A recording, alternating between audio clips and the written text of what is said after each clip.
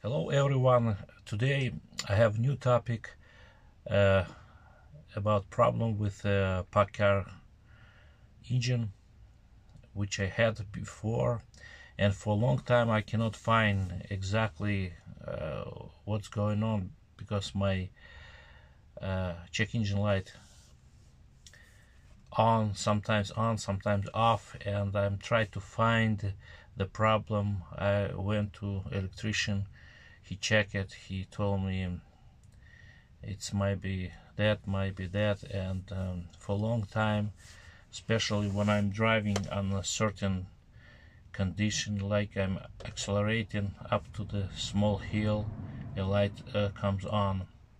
Sometimes on the bump, something should trigger this check engine light, and later on this check engine light start to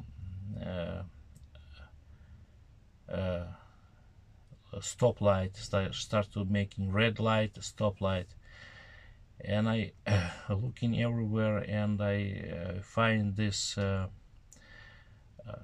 problem, and I would like to share with you. If you have a same code, the code SPN 1231-J1939, and for a long time I cannot find what's wrong with this, and right now I would like to share with you where is the problem most likely you can find and how you can fix it.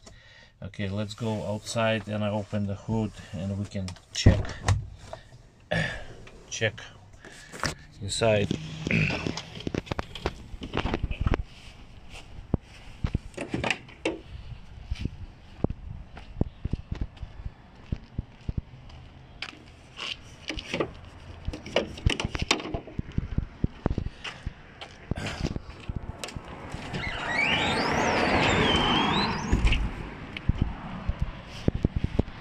Okay, I find the problem. After this problem I fix it, the check engine light's gone, it's never come back.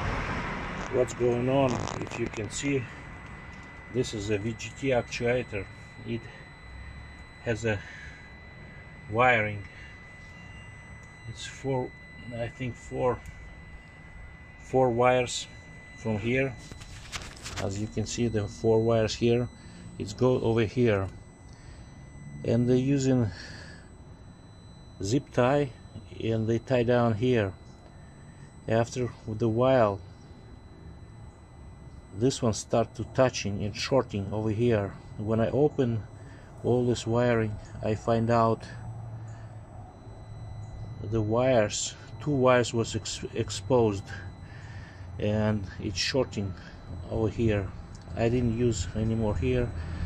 I put a electric tape inside and one outside, connected here, and right now there's no problem. Sometimes if you go to the dealer, they ask you to replace all VGT actuator, and because they're thinking if it's inside. If you fix this one and it's still gonna be a problem, it looks like something inside the VGT actuator, but I'm lucky it's only wires, and I fixing this one is no more light. I hope this video helps you. If you have this code, this problem, first of all check this wiring for short. Thank you for watching.